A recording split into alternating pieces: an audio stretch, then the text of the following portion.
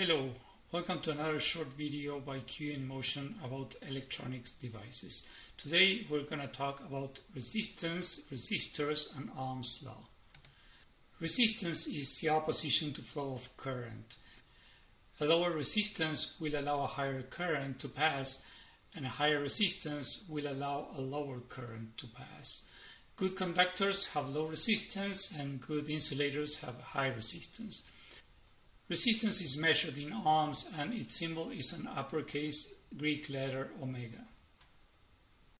A device whose primary function is to insert resistance in a circuit is called a resistor.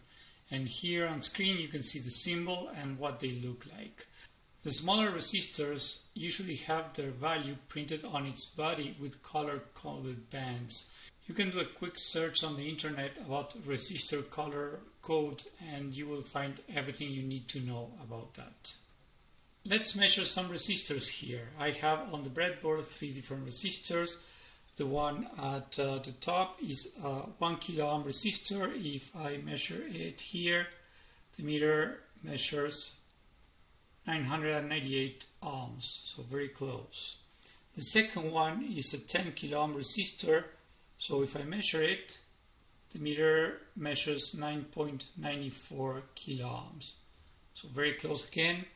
And the last one is a 47 kilo ohm resistor and it measures at 46.6.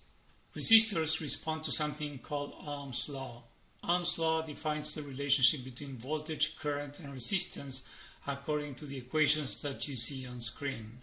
So basically it says that the relationship between voltage and current is linear and the quotient between those two is the resistance. Keep in mind that not all devices respond to Ohm's law. There are some devices like diodes, LEDs, transistors and others that do not respond to these equations, and sometimes applying twice the voltage would not result in twice the current, as it would be predicted by Ohm's law. Let's try to verify Ohm's law. I have this resistor, which is 1 kilo ohm, connected to a variable voltage power supply. The meter on the left is measuring the voltage at 1 volt and the meter on the right is measuring the current, which is showing right now 1 milliamp. If I increase the voltage,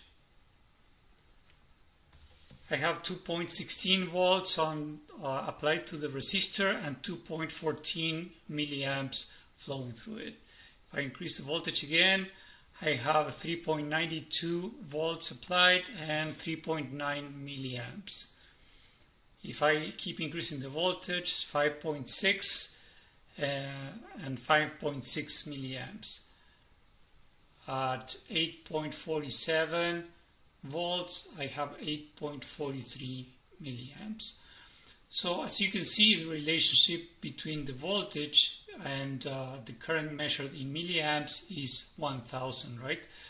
Per 1 volt we have 1 milliamp, and if you divide 1 volt by 1 milliamp, the result is 1 kilo ohm, which is the value of the resistor.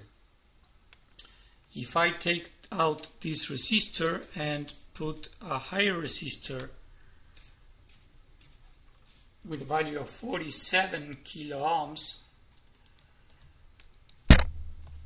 the current is going to be lower, 0.18 milliamps.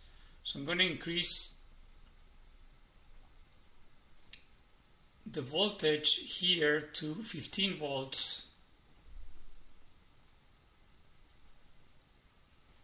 and the current is 0.32 milliamps. So if you do the math, this should be very close to 47 kilo ohms.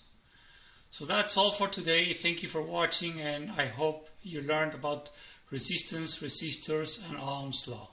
See you next time with Kirchhoff's voltage law. Thank you. Bye bye.